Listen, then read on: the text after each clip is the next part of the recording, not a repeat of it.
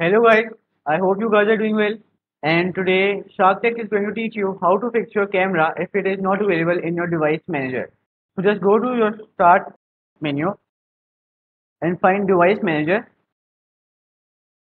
Over here you have to check the first option, then go to view and then show hidden devices.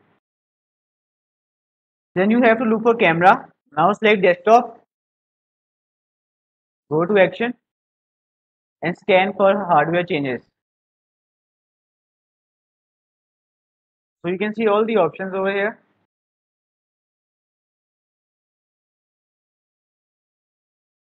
Then just go to action and add legacy hardware and press next.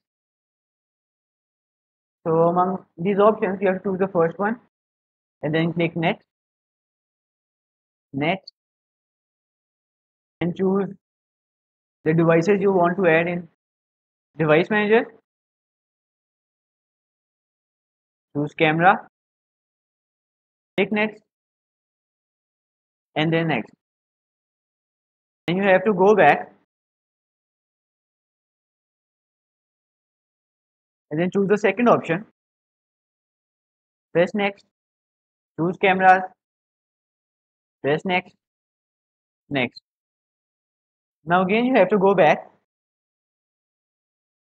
and then look for imaging devices. Select it. Now press next.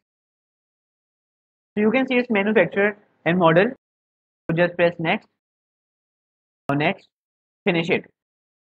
After doing it, you have to restart your PC and your problem will be solved. So I hope this video was really helpful. Please share this video with your friends and please subscribe to my channel Shark Tech.